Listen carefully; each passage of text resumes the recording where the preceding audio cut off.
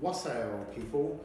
I thought I'd do a little talk today instead of singing to you. I wanted to explain something which is, I guess I want to talk about Kundalini, only it's not quite the way every other person thinks about Kundalini. In yoga, Kundalini is a coiled snake at the base of the spine that you can unlock.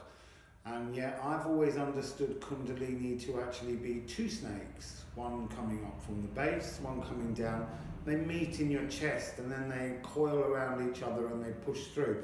Now, twice in my life I've connected these two energies, and both times it's been such an incredibly intense experience that it's like being in a belfry and hearing loads and loads of church bells ringing.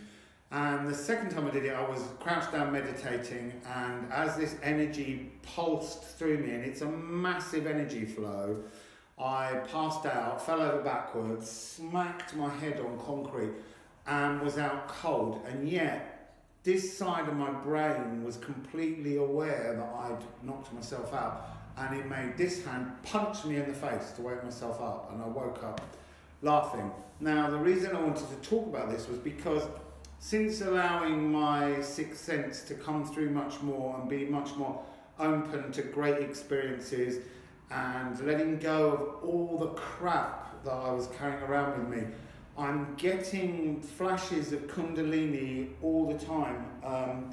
As I just kind of move, as I turn my head, I feel that energy begin to drive upwards.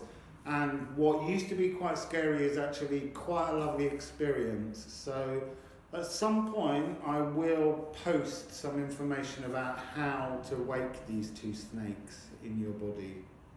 I'll say.